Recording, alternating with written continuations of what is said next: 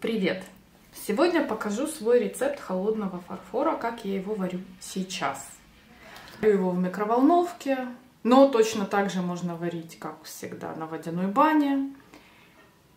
И я сегодня расскажу про каждый ингредиент, для чего он нужен, то есть для чего я его сюда добавляю. И в этом видео тоже будет розыгрыш молдов, поэтому всем подписчикам, кто напишет комментарий под этим видео, все будут участвовать в розыгрыше.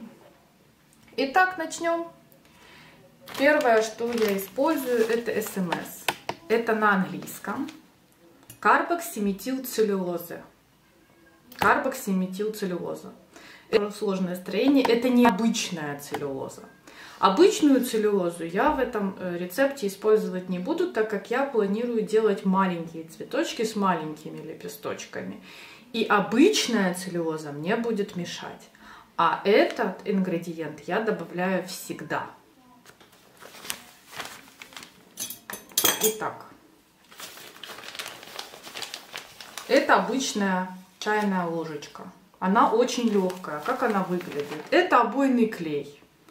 Она похожа вот на такую вату. Ни в коем случае не скрипит, она именно мягкая. Оно замедляет высыхание. Она сама по себе в высохшем состоянии, вот если ее просто развести водичкой, высушить, будет как мягкая-мягкая такая бумажечка. Она бывает разная по качеству. Она бывает и пищевая, кстати, в пищевой промышленности используется. Поэтому, если у вас не такой же клей, то все равно как бы начинайте с моего рецепта. Ну, может быть, вам придется ее там уменьшить или увеличить. Все зависит от ее качества. Она бывает реально разная. Причем вопрос не качества, а вопрос там производства, для чего она используется. То есть она специально разных сортов существует. И следующий компонент это глицерин. Для чего я его добавляю? Для того, чтобы наш холодный фарфор хорошо смешался. Вот он был именно тягучий такой и не рвался при растягивании. Это все мастера вам подтвердят, что немного глицерина необходимо добавить. Карбоксиметилцеллюлоза для того, чтобы замедлить высыхание. Чем медленнее и равномернее высыхает, тем меньше вероятность, что что-то у вас потрескается. Глицерин для удобства работы и для смешивания, чтобы все компоненты лучше перемешались. Добавляю я его сейчас вот таким способом. Это кофейная ложечка, ровно половинка чайной ложечки по объему. Это вот стандартная кофейная ложка. Можете купить наборчик вот этих измерительных ложечек. Там прям так и подписано пол чайной ложки.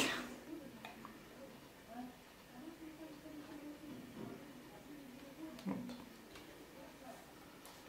И хорошо перемешиваем. Хорошо смочилась глицерином. Глицерин очень гигроскопичный, он мгновенно притянет воду, и у нас ничего не закомкуется. Следующее. Вы знаете, что я использовала всегда и строительный клей вместе со столярным, да, смешивала.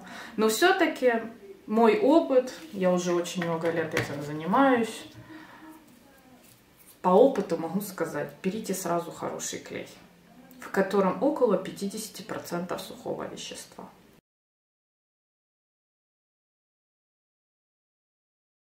Кстати, очень прозрачный. Я его использовала в рецепте прозрачной полимерной глины. Ссылочка в описании, в подсказочке, вот тут сверху будет. Итак, показываю на небольшом количестве. Я всегда делаю столько. Объясняю, почему я делаю немного. Для того, чтобы все хорошо перемешать. Показываю свою минимальную порцию, которую я варю. Иногда я ее увеличиваю в 2 раза. Ну, тут все просто умножаем на 2. Ничего сложного. Я отмеряю столовыми ложками. В каждой столовой ложке около 15 грамм клея. То есть просто умножайте. Их тут у меня 6.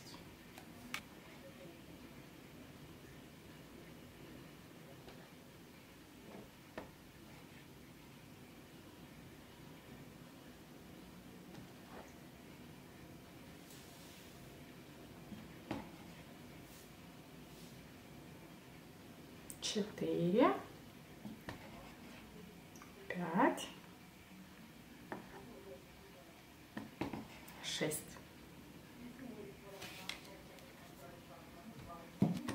Хорошо вымешиваю. Я добавляла, как-то было дело, квасцы в нее, чтобы она становилась, так как это у нас водорастворимый полимер, чтобы ее пленочка становилась не водорастворимая. Когда добавляла, когда не добавляла, я все свои цветы мою. В общем, влагостойкость, чтобы вот помыть раз в полгода цветы, прекрасная. Вот так накрываю и оставляю на полчаса.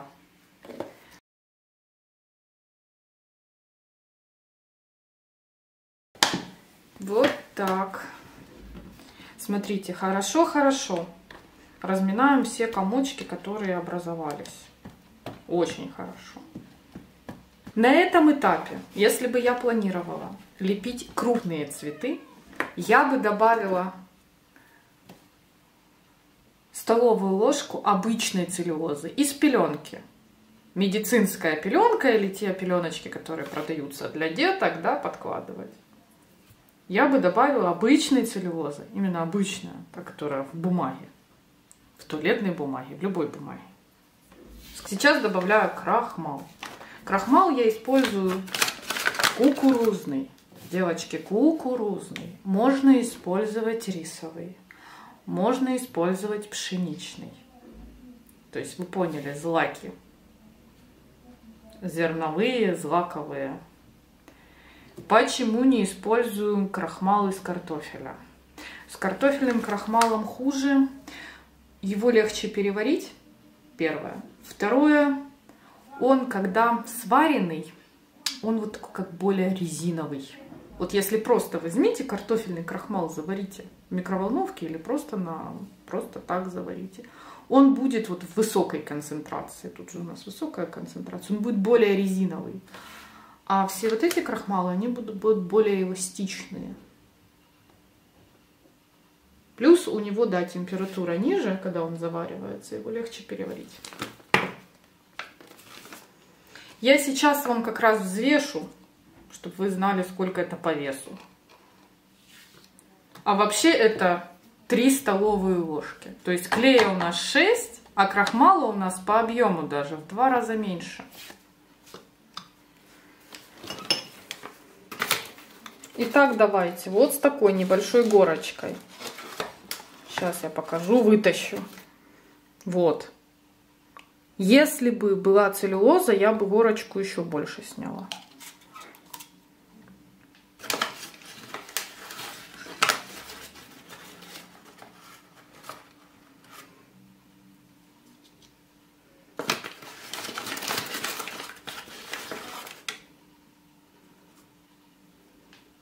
Вот так, где-то 33 грамма.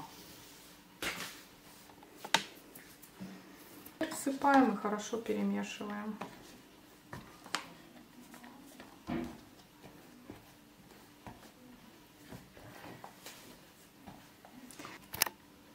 Вот, получилось. Смотрите, насколько оно густое. Уже само по себе. То есть была бы целлюлоза, надо было бы грамм на 5 меньше крахмала. А то и на 7. Уже говорите, только вообще никакой горочки, ровненько.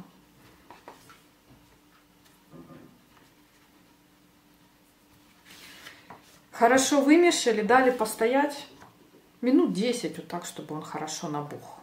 Ему ничего не мешало.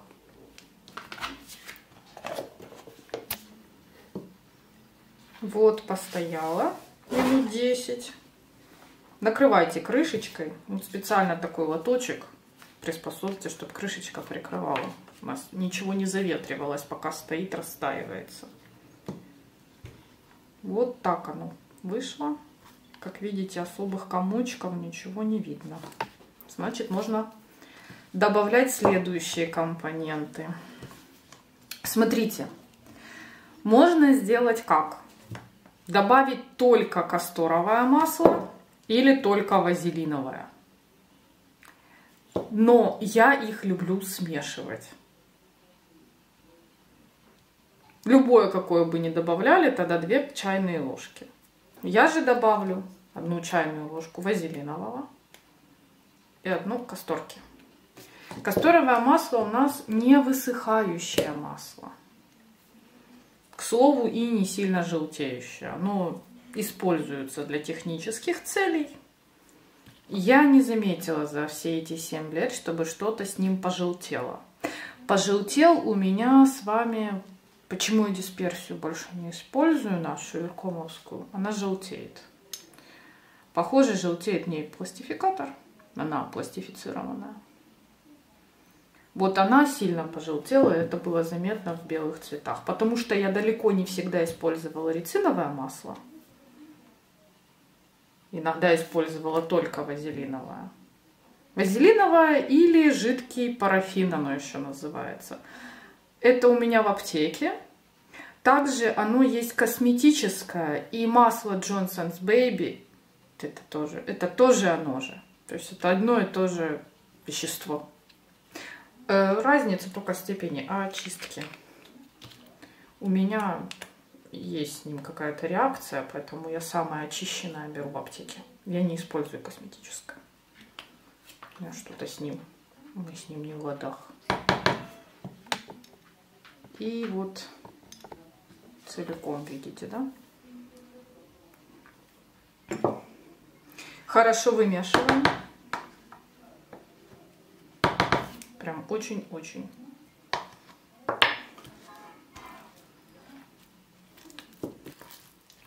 Надо намного лучше вымешать, ну, чтобы не затягивать видео. В принципе, да, уже неплохо и вымешано. И последний мой компонент. Стеарин. Технически, девочки, стеарин. Именно свечка. Не стеариновая кислота, а стеарин. Это смесь у нас кислот жирных. Стеариновой, пальмитиновой или белый воск. Берем обычный пчелиный воск, который четко пахнет медом. На меленькую терочку, вот на такую милюсенькую. И на 2-3 недели на солнышко. Тоненьким слоем. Он выцветит и станет тоже практически такой молочно-белый. То есть можно воск, можно стеарин.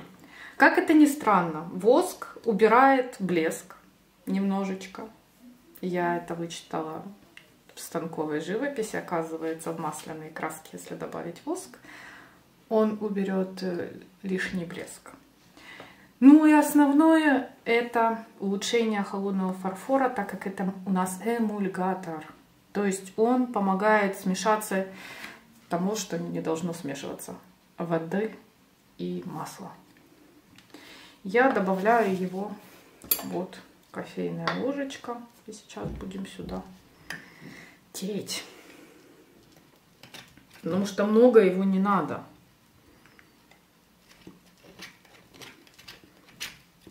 И его как раз сложно хоть как-нибудь взвесить, отмерить, потому что, ну, это получается стружка, да, то есть придавили меньше, не придавили, ну, в общем, вот где-то вот такая стружечка, придавливаем, должна получиться кофейная ложечка.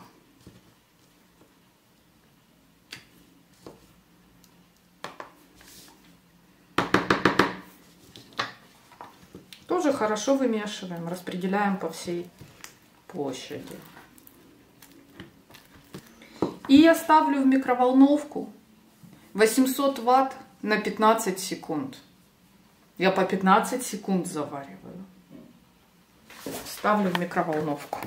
Вы сейчас просто услышите, я не буду переставлять камеру, потому что неудобно ее туда-сюда дергать, она на штативе.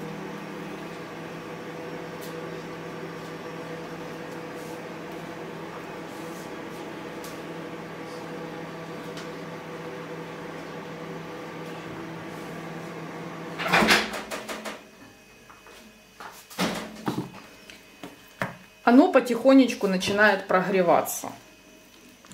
Достаем и перемешиваем.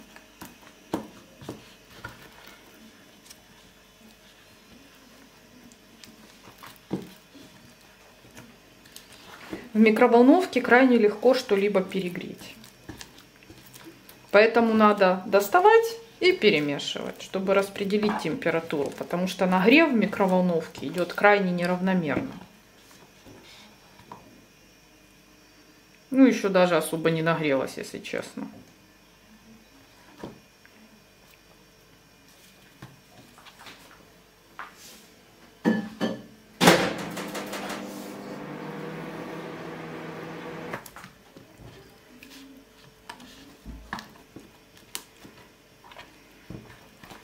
Что у меня механическая микроволновка. У меня нету именно таймера секундного.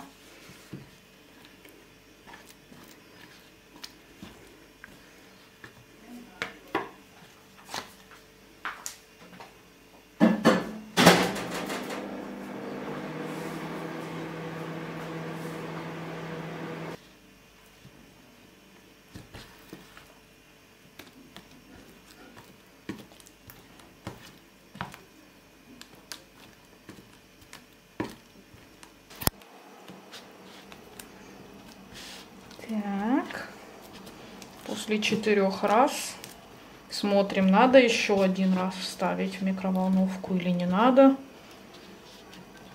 Тут лучше сейчас не поставить, дать выстояться. А если будет реально вот, видите, он такой как творог пошел. Вот это и есть, в принципе, признак, что он уже сварился. Теперь это надо просто хорошо вымешать. И лучше не доварить. Лучше, чтобы он постоял сутки, посмотрели, как он выглядит, и еще потом на 15 секунд проварить, чем сразу сейчас переварить. Вот советую слегка не доваривать, а потом смотреть по состоянию. Ну, я сейчас буду долго и нудно. Сейчас мешаем ложечкой, потом мешаем ручками. Стандартный процесс. Мешается сложно. Вот я же говорю, я не знаю, как на чашку это делают. Того и другого. Как это вымешать. Не представляю, честно. Вот на творог похоже. В принципе, пока все. Хорошо, теперь вымешиваем. Наливаем на руку масло. Где-то с пол чайной ложечки. Распределяем по руке, это я уже влезла. Вот, оно подостыло, вы поняли, что не в горячее залазим. Пока горячее вымешиваем ложкой, когда уже перестало быть горячее, вымешиваем ручками в масло и вымешиваем.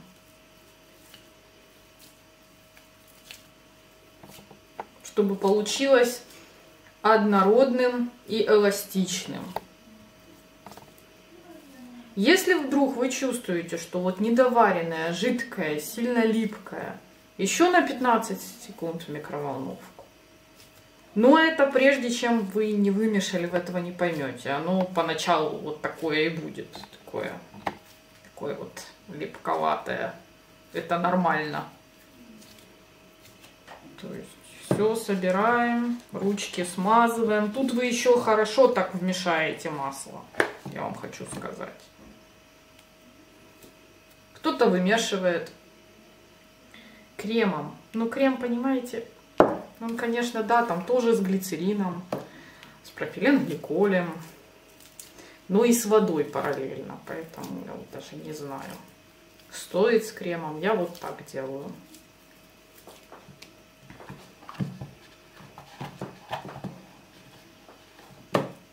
Все собираем и перемешиваем.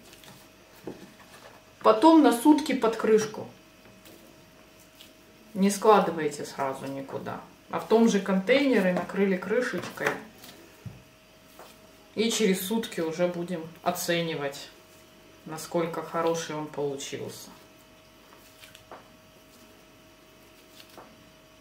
Потому что если положите сейчас его, вот вымешаете, еще таким тепленьким положите сразу в пакетик, он у вас отсыреет.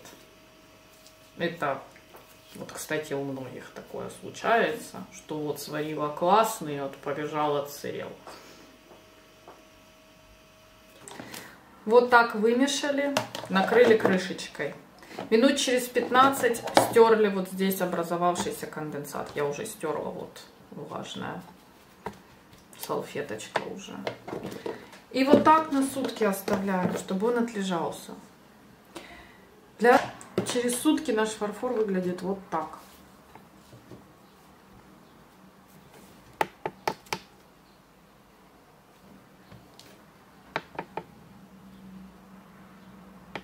Вот он тянется. Чем мне нравится? Тем, что он даже в очень-очень тонком слое полностью держит форму. Как выглядит мой фарфор в работе, вы видели. Это именно этот рецепт в моих хризантемах, в моей быстрой розе. Я сейчас ссылочки тут выскочат в описании. Тоже поставлю ссылочки. То есть этот холодный фарфор в работе вы видели у меня не раз. И результаты вы видели. Поэтому, да, вот он прекрасно держит форму. Мне это очень важно.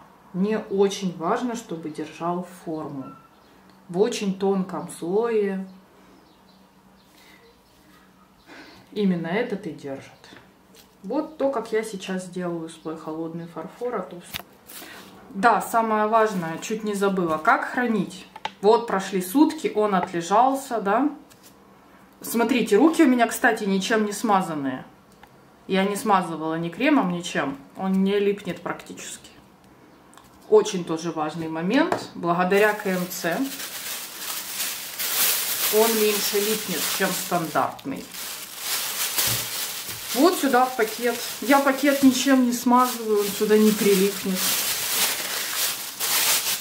Извиняюсь за шелестение. Ну, что делать? Пакет плотный берете или плотную политовку.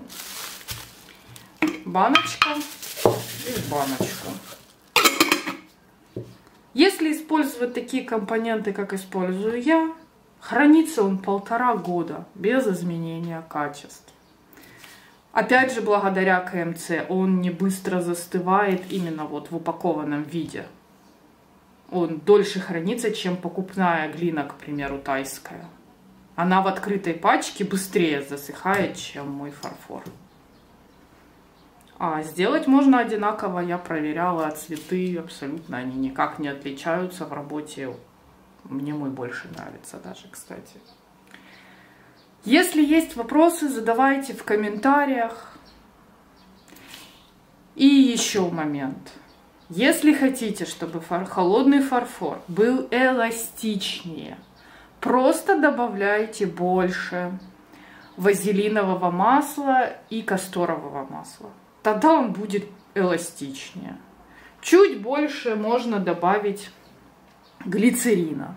То есть чем больше вот этих невысыхающих жидкостей, тем он более пластичный и эластичный. С глицерином аккуратно, он полностью убивает влагостойкость. Всем пока! Подписывайтесь на канал. Пока-пока!